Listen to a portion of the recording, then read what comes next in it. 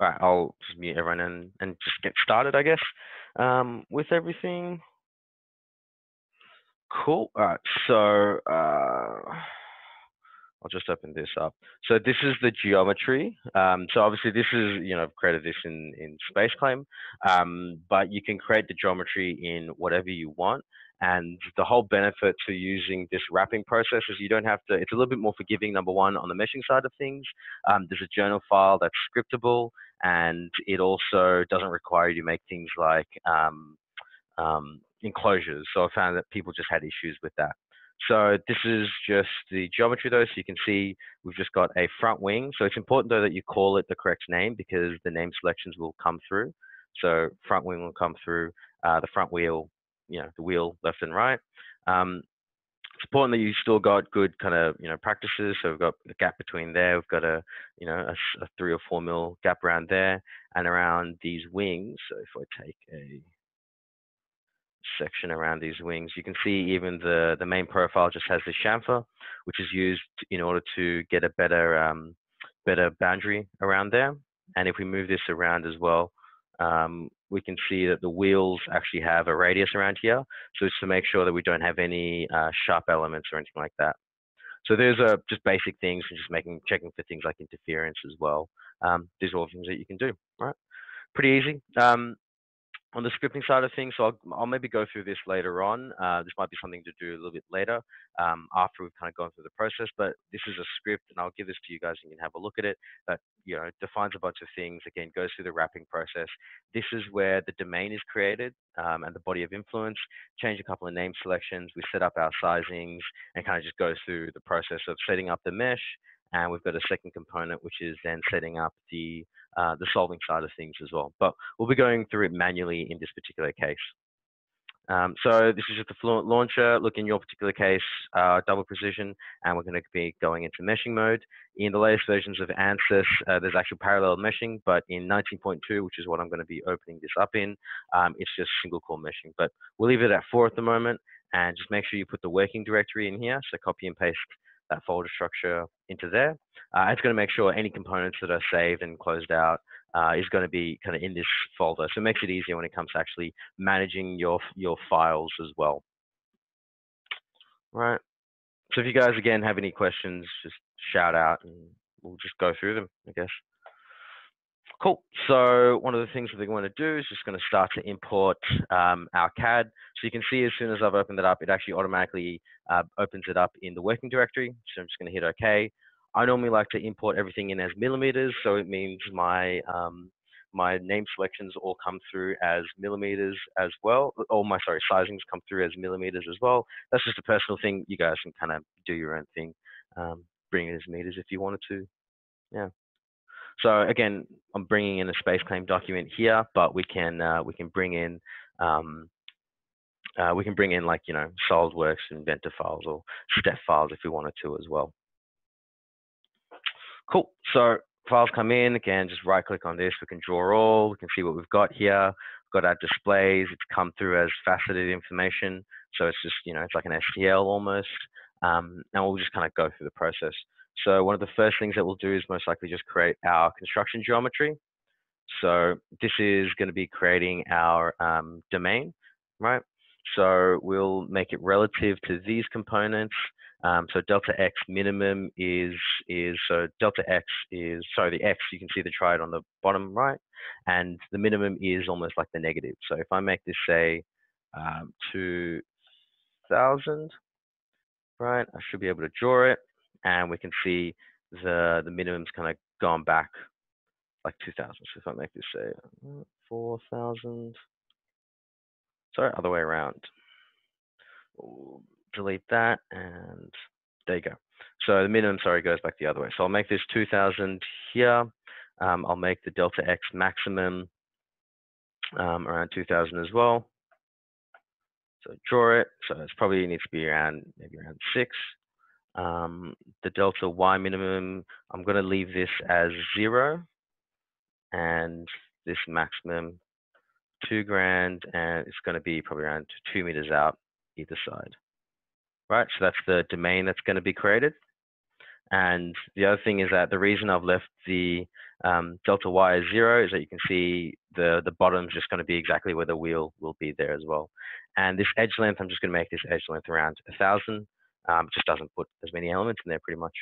So we're going to create the object, hit create, and it's going to call it domain, press OK. So it's going to create my domain for me in all these different names.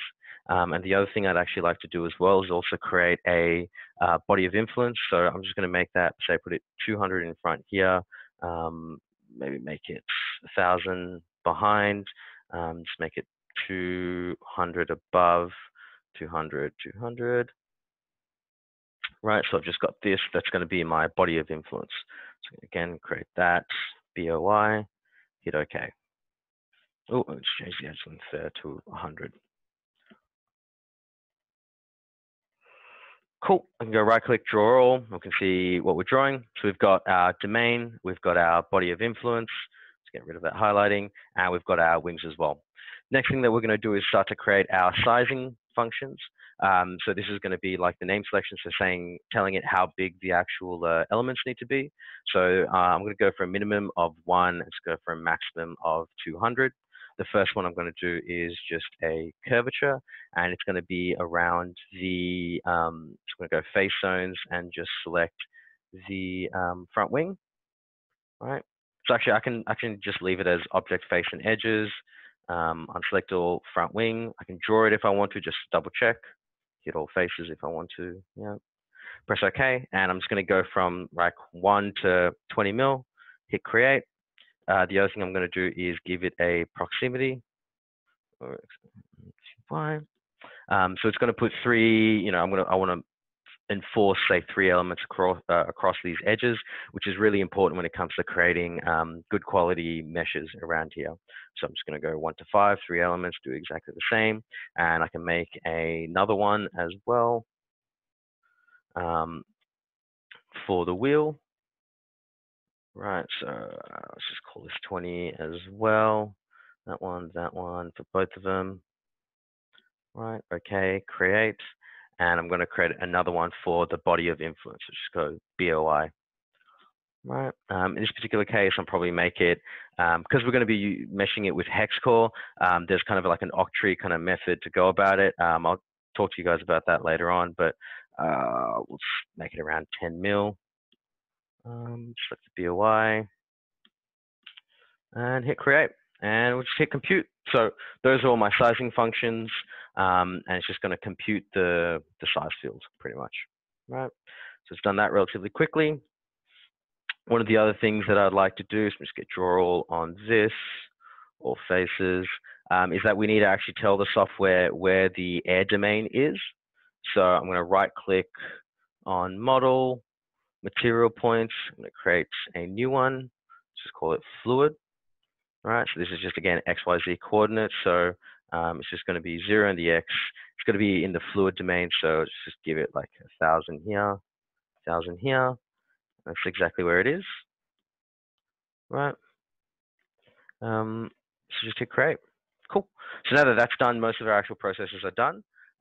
What we're going to do is create the surface mesh. So just under the wrap, we're just going to extract the features first. So this is, you can see there's not a huge amount happening, but if you started to create a huge amount of components, we'll start to extract more features. We'll start to wrap the intersecting loop. So it's going to figure out where, for instance, the wheel and the domains are actually intersecting. It's going to create a edge around there, and it's going to ensure that it actually gets meshed appropriately. Right, so let's do its thing. Yep. And then the next thing that it's going to need to do is just shrink wrap it, right? So we're just going to be using the wrapping tool collectively. So we're going to wrap everything together. We're just going to call it fluid, use the fluid material point, and we're going to use a resolution factor of 0.7 in this particular case. I'll just hit the help button. But while that's going, I'm just going to press OK. And it'll go through the process of creating a surface mesh. So if you do have any issues about what we're actually doing, there's always like a help button in any of these processes. So you can have a look at, the shrink wrapping objects. You can understand what the difference is between creating it collectively or individually is, so collectively here. Right, we can extract the fluid volume and even things like the resolution factor. So you can see here it's telling you that it's sampling the surface mesh, so you can make it either finer or coarser. And there's some tips and tricks here saying it's recommended to be, smaller, around the 0.7 mark. Right, and at the bottom here there are also some commands to help you through that process. So if you wanted to again script this whole thing, you can check these ones out here. I'll show you as well. So on the script, so what we're talking about again is pretty much being recorded on the script as well. So these are just definition files. So we're defining certain definitions for name selections so some parameters. So this one's called face max and it's a 20 sizing. But we can see in this particular case, we're just importing the CAD. We've created our domains. And you can kind of see what it's doing as well. So we're in the boundary, we're creating a bounding box. On everything. It's a wall, it's called domain, it's got minimum and maximum, so it's X, Y, Z, and then X, Y, Z, min, max, and min and max, and also edge length as well. So again, you've got the domain here. In this particular case, I automatically changed the names from them to, so the domain X min became the velocity inlet. There are some functions in here to automatically rotate the object. So what I was talking to you guys about, we're not just analyzing the car in one direction. We can also start to rotate it. We can start to yaw it, pitch it, and roll it as well. So we can have multiple kind of components put inside here. We're automatically defining the size functions, the scoping, so the curvature, proximity, the body of influence. We've computed it, created our material point here. Again, extracting the edges, intersection loops, and then we're wrapping it as well. We're writing the meshing out for debugging in this particular case as well, if we need to do that. While that's doing it, I guess I'll go over kind of what the rest of the journal does. So there are these diagnostics in order to improve the quality. So the quality gets improved here, so we can use the general improve, and we can start to collapse objects if we wanted to as well. So this improves the surface mesh, all these functions, which is a lot easier to do it that way. We then start to tell the solver what's a fluid and what's a solid. So we're just saying, these are the fluid regions. In this particular case, we're scoping prisms as well. So prisms are these inflation elements, which are used to accurately capture the boundary layer. We're then again meshing in polyhex core. We're changing the types as well. So the pressure outlet, like these name selections, are normally just walls. So we're actually changing them to outlets and inlets. These are node movements, so we're automatically moving components of the mesh in order to improve the quality again. We're just checking out the mesh quality, writing it, scaling it down from millimeters to meters, and scaling it down, and then getting rid of all the junk pretty much and switching to the solver as well. Right? Have you guys had a chance? Oh, sorry. I'll show you guys what the mesh looks like in this particular case. So this is the mesh. We can start to add our clipping planes just to look at kind of what's happening. And then we can start to zoom in. So you can see this created a bit too much of a fine mesh around the end plate. So we'll probably go back and might change how that's actually built. You can see we've kind of got elements, 3 elements kind of around the back here as well. And we've got a pretty fine mesh, to be honest, which is probably why it took so long. So again, if we right click on this, diagnostics, connectivity, and quality, we can right click and hit summary, and we can see, we've actually got a skewness of around 0.5, so that's really good. There's not a huge amount that needs to get done here. But if I did have something that was really bad, I can go to this quality tab, skewness of 0.5, and if I hit this button first, it'll actually start to show me where these bad quality elements are, right? And what you can do is using like the general improve, you can use the apply all, and it will try to move these components around in order to actually improve the quality, right? So again, in this particular case, not really a big issue, but when we've got more complicated CAD, it might be the case, right? So after that's done, just going to right click and compute the volumetric regions using the material point. And we're just going to go in and tell the solver that we've got a fluid over here, which is what we're drawing at the moment. And there's also a front wing, but we don't need that for this analysis. the internal geometry at least. So we're going to give it a dead zone. So we're just going to call it dead. And now that that's done, we can actually start to create our mesh. So we're just auto meshing. We've got prisms that we want to grow, right? So in this particular case, I'm just going to put them on the wing. I'll normally do like a last ratio, give it like a first height of say 0.1 or something like that. Maybe give it 10 layers, depending on what plus you want to hit. In this particular case, we'll just leave it for an aspect ratio, leave it to just actually 2 layers. And we're going to select the just the front wing, hit create. We're just going to be using the polyhex core. We'll just merge the cell zones afterwards and pretty much hit mesh. Awesome. All right. So now that we've got the mesh that's created, we can right click and draw our boundaries, and we can actually have a look at what the mesh is looking like. So again, we can just insert our clipping plane, just limit by Z, and we can kind of move in, we can show the cut edges and start to see what the actual mesh looks like. So this is a really fine mesh. I think I overdid it there, but that's fine. You can see how fine everything is. This transition might not be as appropriate, so you might have something that's a little bit less, maybe 1 or 2 more components. We can also have a look at, what's happening around here. So we can zoom in. We can see we've got polys, we've got multiple edges, components around there. If we see this, we should also be able to see the boundary layer around there as well. So you can see that we've got a couple of cells. In reality, we probably want more depending on the Y+ that you guys are running, but you guys can make that decision yourself. Right. Again, right clicking on this, we can have a look at what the summary is. So we can have a look at the, well, normally what I do is auto node move. I don't actually go in and actually figure out exactly where the components are. I'll just say, let's say 0.89, have it on iterations there and hit apply, and it'll go through the process of automatically moving it. In reality, I normally do it by script because it's actually a lot easier. So in this particular case, it's mesh modify. It's doing the auto node move on everything at a skewness of like 0.99. This 50 is relating to the max ITA per node, the dihedral angle, and in this particular case, instead of just 1 iteration, it's actually doing 10.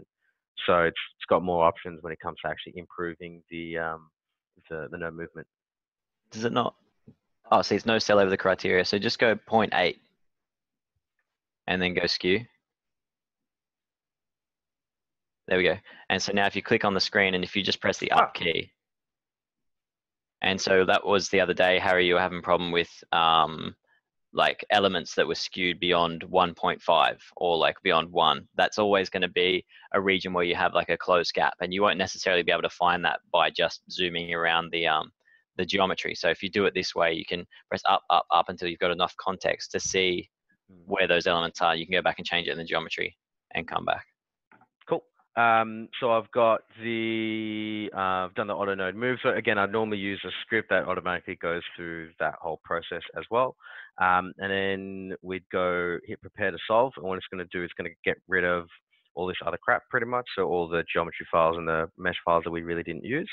Then what we're going to do is if I right click on this, so if I use the selection filter here, right click on this, you'll see that it's got domain xmin. And if I hit this button here, it's actually going to rename everything for me. So I'm going to call this inlet and give it a boundary condition of velocity inlet. And I'm going to do the same for this one here. So outlet and pressure outlet. Cool. So all these other things will pretty much be defaulted to walls, which is fine. And now the other thing that I'm going to do is the mesh. As I'm going to scale it down. So if I go mesh manage, I can go to my scale function, hit this one, and I'm going to scale it down in 0.001 in all 3 components. Press apply.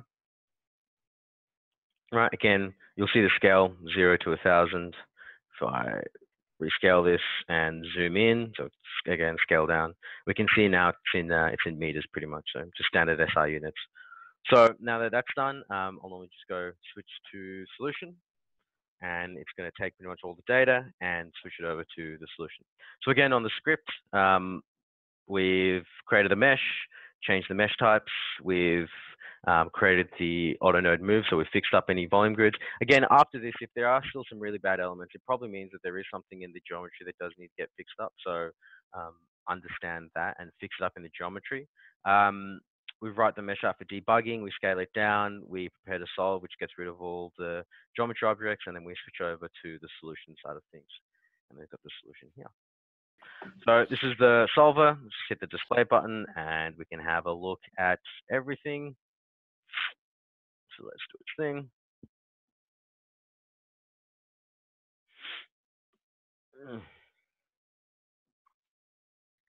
Cool. So I think in this particular case, it's a pretty big grid. I'm not going to figure out how big the grid size is, but normally I'll go through the process. So I'll just use the tree, by the way, on the left-hand side. That's just a personal thing. I know Errol likes the bar at the top. Again, to each their own. K-Omega SST with curvature correction, right? And then we'll go to our boundary conditions, and I normally like to group them by the zone type. So we can see we've got an inlet coming in here, which is that red component that you can see in the middle. We'll just give it a 10 meters per second. We've got an internal, which is just everything inside. We've got our outlet, which is a zero pressure gauge, which is exactly what we expected. And then we've got our walls as well. So if I click on this, we can see it's highlighted the wall minimum. So what I'd like to do is actually rename that. So I can rename that here if I want to. I'm going to call it ground. Moving wall coming in at 10 meters per second as well in the positive X direction, and the domain Y max is going to be a free slip wall, as well as one of the other things I can do.